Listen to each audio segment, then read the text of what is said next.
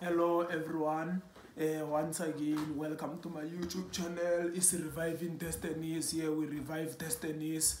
So I am back again actually after a bit longer since last time I had a visitor here at Reviving Destinies, which was Moses Letole, and I'm going to invite another visitors also to open and talk about some issues also. So today also I have a topic which I will raise now very soon. So today actually I'm going to speak about facts of Limpopo province, which people they don't know, which most of people seems like they don't know into this country actually, because it seems like in South Africa we have two Limpopo province, which is other people who haven't been at Limpopo, they know a certain Limpopo, and us whom we are from Limpopo, whom we know Limpopo by our own perspective. It seems like people, they have different views actually about Limpopo. They have different expectations. They have things which they are not there, which they are not available about Limpopo, which they don't exist. I'm not sure actually where are those people get their facts actually, because people, it seems like they are well informed. It seems like people from KZN, Northwest, Free State, Eastern Cape, they have certain facts about Limpopo which they are not, which those facts they are not that true actually. Most of them actually they are not that true. So so that's what I'm going to highlight into this video. So please, into that video is one of my videos which I have made ever, which is not actually too which is not on cases which are too serious actually. That cases they are not too serious, but I just want to highlight this actually. You know very well that I highlight serious cases here.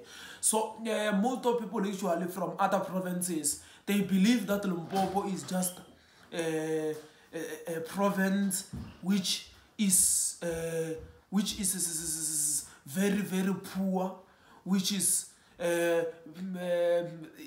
like a farmstead, which is like a village orientated province, which the economic activities they are not taking part actually into that province. When you are from Limpopo, actually people who never been at Limpopo, they assume you are poor, you are from a rural area.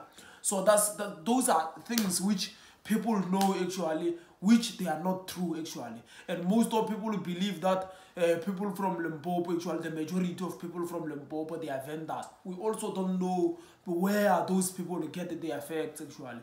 We don't know actually where are those people get their facts. So today we're going to give you facts actually about Limpopo. Facts about Limpopo. So Limpopo is one of the 9 provinces in South Africa after democracy. So remember, in apartheid we used to have 4 provinces. So which was Cape Colony, which was including Western Cape, Eastern Cape and Northern Cape. It was called the Cape Colony. It was the province for the English, for the English colony, for the British colony. And we also have Natal. Natal, it was also for the British colony. Then we also have Orange Free State. Orange Free State, it was for the Dutch colony, the Afrikaners. Then we also have Transvaal.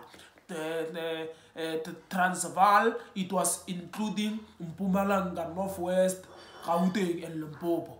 Then collectively they were called Transvaal. They were also under the Afrikaners. So that's how they were divided in apartheid. So now in post-apartheid, since they separated them, we have Limpopo. So the facts about Limpopo is Limpopo is among all the provinces in South Africa has the lowest number of white people. So that's the first fact. Maybe the reason why people imagine Limpopo of being poor is because there's few white people. Maybe, I don't know, because they think success is happens where there are white people. We don't know. So those are things which we have to deal with. It's a mental slavery also. So the second thing about Limpopo is the level of crimes and violence actually at Limpopo comparing to other provinces is very, very low actually. So that's an honest thing actually. If you can look at the violences, where the violences of taxi drivers, crimes, robberies and everything, those things, they are very, very low. That's the first thing. Maybe people imagine it to be rural because crimes, they are not there, because people believe that the success or the development of the place is linked by crimes, group of gangsters. We don't know. I didn't say there are no crimes. There are crimes, but compared to other provinces, they are very, very low. So that's how it is. So Limpopo, when you can look at the houses at Limpopo, their houses actually, that province is one of the few provinces where they build very nice houses. When you say very nice houses, we are not referring to the cases of in towns, in the suburbs of Limpopo.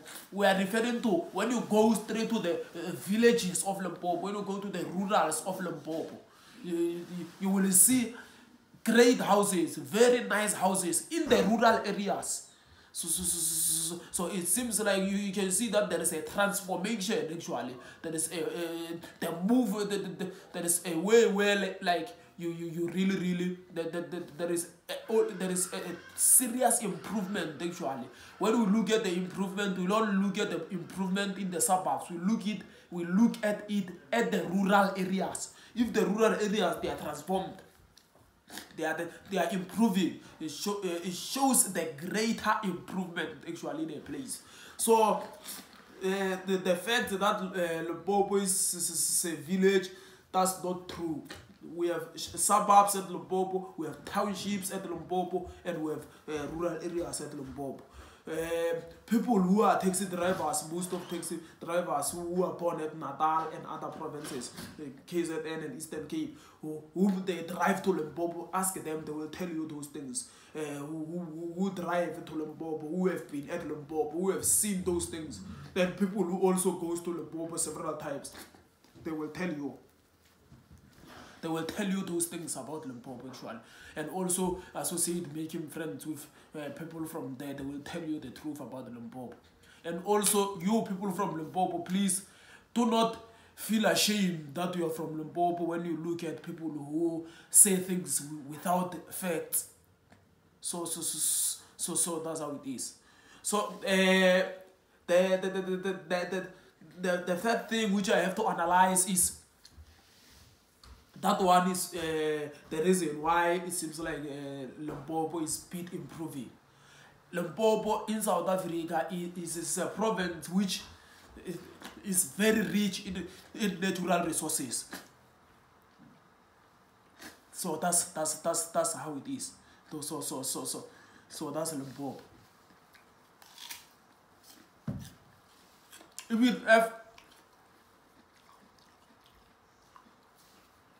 Even if you can look at most of our towns, actually, most of them, they are built because of the discoveries of certain minerals.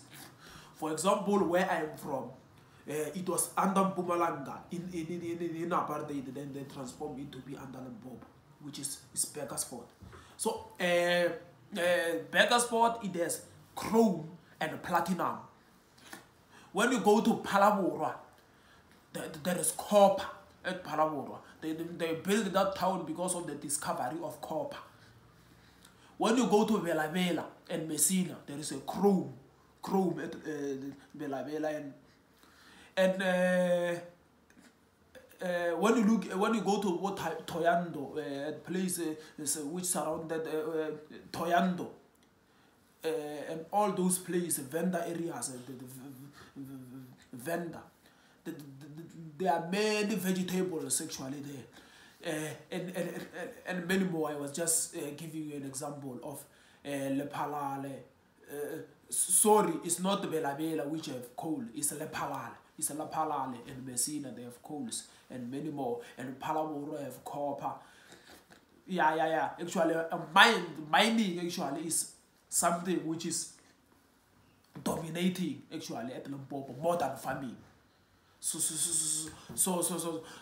when people imagine Limpopo being a farm, that's not fact actually. That's not a fact actually. So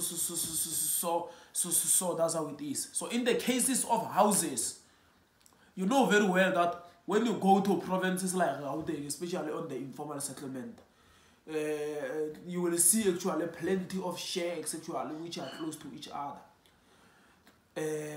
So yeah, that's how it is. So it shows that the level of improvement is very bad at that side. But when you go to Limpopo, there are houses in rural areas actually. You will see very nice houses. So please, let's gather our facts before we raise our views. So the last thing which I have to say, which I heard people raising, which is not a fact, is they believe that Limpopo is more cultural place. You see, most of you see those people, they imagine it to be rural, then they conclude that it's a cultural place also. It's a place like where it's too cultural initiated. Culture is not a bad thing actually. To be cultural initiated is not a bad thing. You don't forget your roots, you know where your roots coming from. But don't just say Limpopo is cultural. It's not culturally initiated actually. People from Limpopo actually, they are too religious conscious, if I can put it in that way.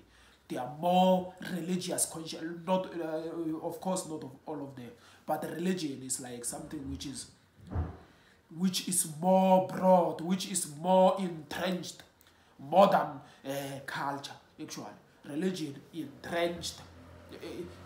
Actually, religion is more normal. It's more.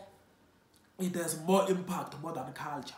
That's why at the Limpopo we have like big churches, the likes of ZCC, so and many more actually. The likes of St. John, which is coming from KZN, but it also at Limpopo.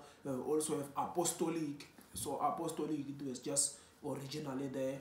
So and we have like Christian churches which are called the Bazalwane. So and many more actually, and many more, the likes of Lutheran, Catholic. So religion is initiated at Limpopo more than culture. So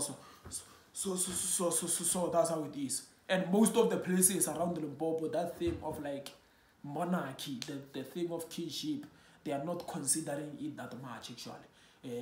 They are not taking it too serious actually that much. So the king stuff, they are not actually being considered actually that much, unlike KZN where they still have like serious kings actually. Yeah, but at Limpopo, kings, they are not considered that much. Especially at those places which like they are more transformed. When you go to Beggars, for example, so the mining activities and the places too transformed. King stuff, they are not taken that serious. They are not, they are not taking it that serious comparing to. But there are places the likes of Kasikukune. That's where kings, they are still taking considering them too serious. But it also is not too serious because it's it's not too serious also. So that's how it is. So even at Venda is also transformed. That place is also improved. Kings, they are not taking it that serious. They are religious conscious. Vendas, they are also religious conscious. They are they don't take those things of culture and kings serious. So that's how it is. So that's how things they are. Please gather your facts very well before you start to raise your view on everything. So that's how it is. So thank you very much. If you have watched this video, please don't forget to subscribe. Please share my videos with your friends. tell your friends to tell their friends to subscribe to my YouTube channel and click the notification button. Shalom.